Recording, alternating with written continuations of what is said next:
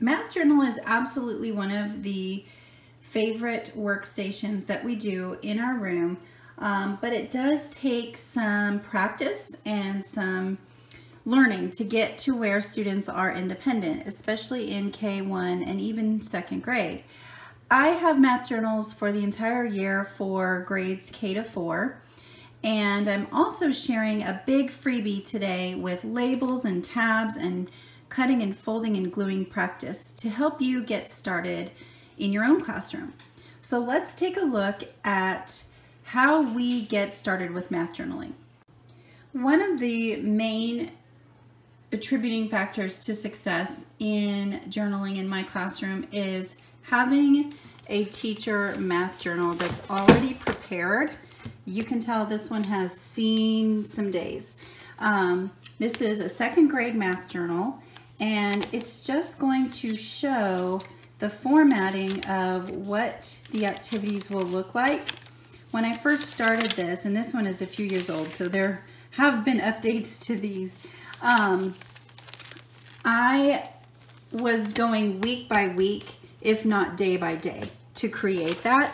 But once you have it created, then it makes it really nice to be able to pull it out, put it under the document camera, and get started. So before we can use Math Journal as a workstation, we want to teach some different components of math journaling in a whole group setting. And one of those, of course, is how to cut on a dotted line. So I have included some cutting practice pages for you that you can do with your students, just to reiterate that we cut on dotted and we fold on solid. I've also included some folding practice pages where you can teach all the techniques of pinching and corners and all of those things. It's in the freebie for you, and I also have a blog post explaining that as well with the same information. Then there are some practice activities where we're going to highlight how we glue, how we cut, how we fold, and it's all built in there. There's also some goal setting with those same helpful tips that this is being explicitly taught. So I will model it, then they will do it. And we may only be doing one of the actual boxes. I give you more because everyone has different abilities. This would be more of a second, third, fourth version, and this is something I do day one because they are much more apt to cutting, folding, and responding. Another big and exciting freebie that is in the download is going to be different journal labels for the front. There's 5 different ones that you can choose from. So that's fun for setting up the cover of your math journal. I also, instead of a 1, this would be my mine, but I also put the student's name on a label here. So there's the title label and the student name label. Okay, so in the freebie, I'm so excited to show you this, and I only have one hand, so hang on.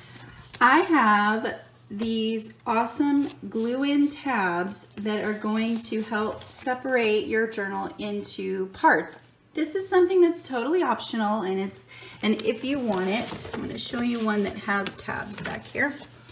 This is Numbers Notebook, and this is kindergarten, and this poor baby has been through some love. So I used to do my tabs this way, numbers 0 to 10, then we have numbers 11 to 20, comparing numbers, and so on.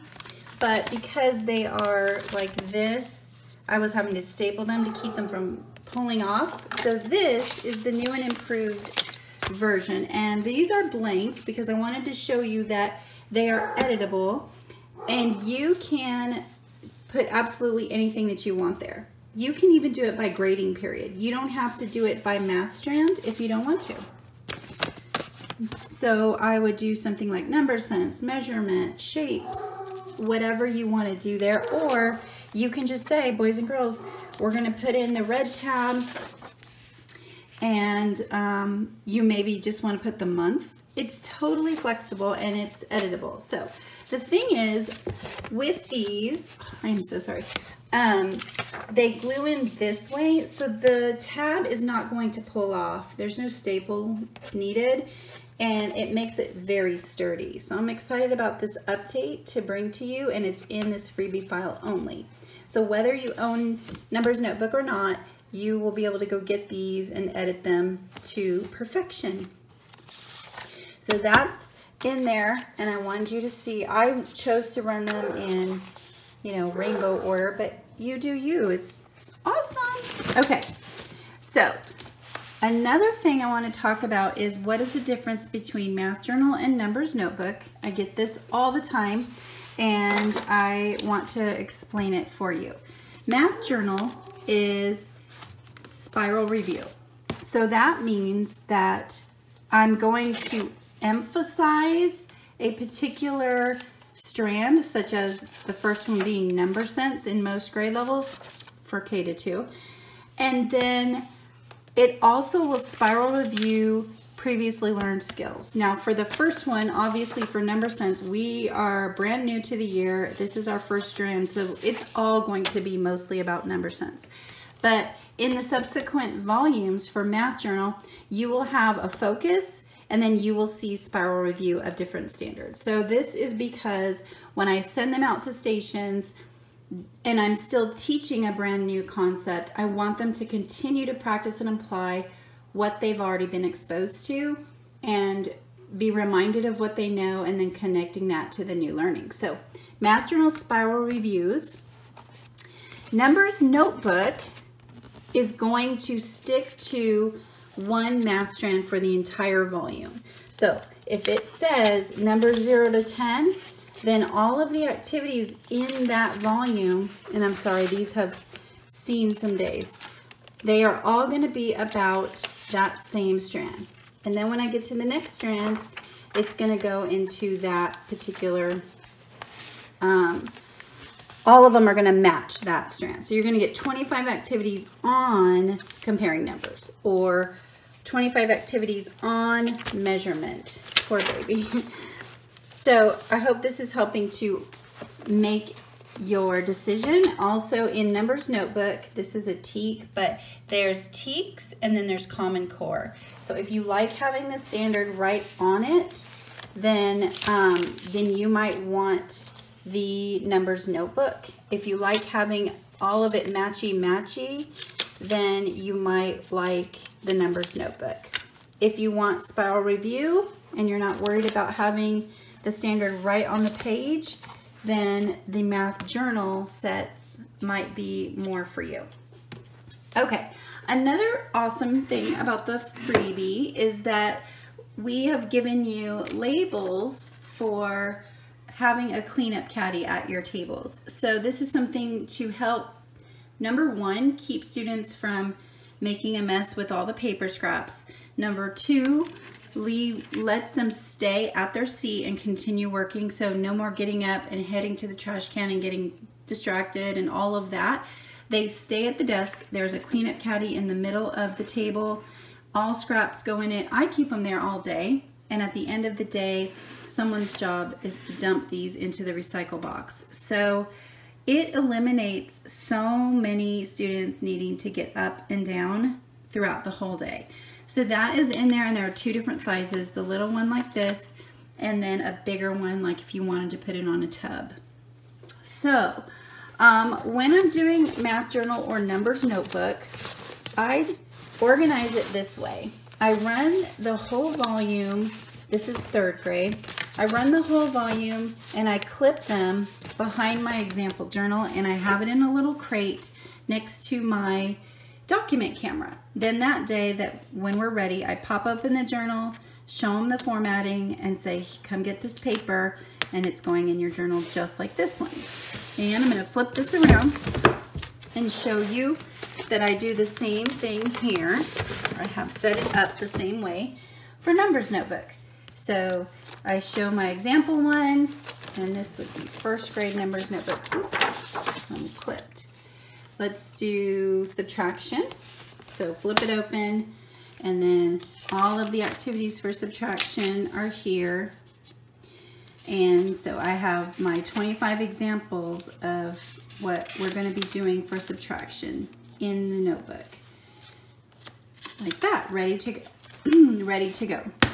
And then I have the pages ready. This is kindergarten for my class, and I can just pull the one I need. So whether you like numbers notebook or math journal, the freebie is going to incorporate both, and it's going to give you practice pages for that.